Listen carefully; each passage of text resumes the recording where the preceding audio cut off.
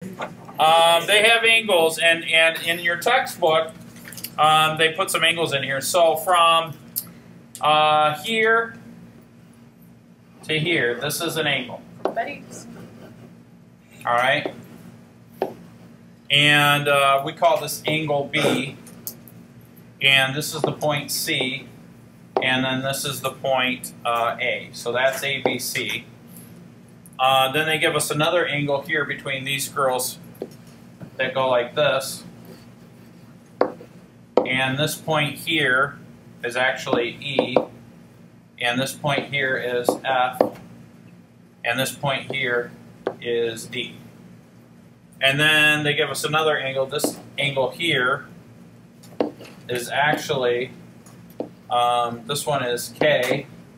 This angle here is L, or point, I should say angle, point L. And then this is M. And then lastly, we have one more angle that's on her other armpit. And this is going to be G, this is going to be J, and this is going to be H. And it looks a lot better in the textbook. All right. Now, I really hope that you guys took the time to try and sketch this out and draw it. The reason I draw it is it really helps you kind of get, you gotta have some spatial reasoning. And you gotta kind of, it's very easy to look at a picture, but when you draw it out, it's not easy to draw it out that way. And just by drawing it out, it kind of helps your mind understand how the angles fit together and what you've got to do to make them work. I haven't even got to the problem itself, though. The problem itself says the synchronized swimmers form angles in their bodies, and then it says if the measure of angle GHI is equal to 90, all right, what is the measure of angle KLM? GHI. Where is GHI? Is it GHJ? Oh, it is GHJ. I apologize. GHJ. So GHJ is this little bad boy right here. Let me highlight that in a different color. This is right here.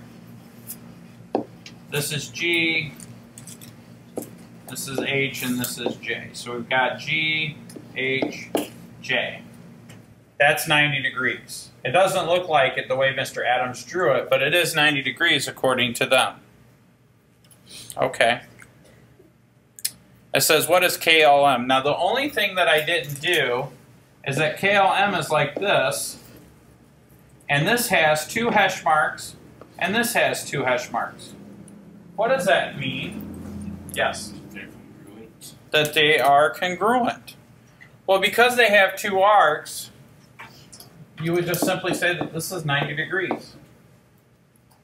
Man, I drew all that for that. Seems like a lot of work. So just those 2 little arcs, just by knowing what those 2 little arcs mean, and let me draw it a little better up here. Basically, in your textbook, it looks a lot better. Let me go on a new page. They had an angle like this, and it was kind of on an angle, and then another angle right next to it. And this had 1, 2 arcs. This had 1, 2 arcs. And so that means that these angles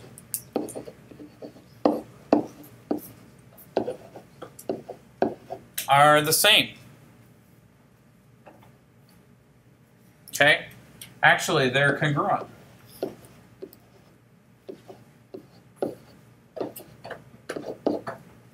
Okay? Just because of those 2 arcs.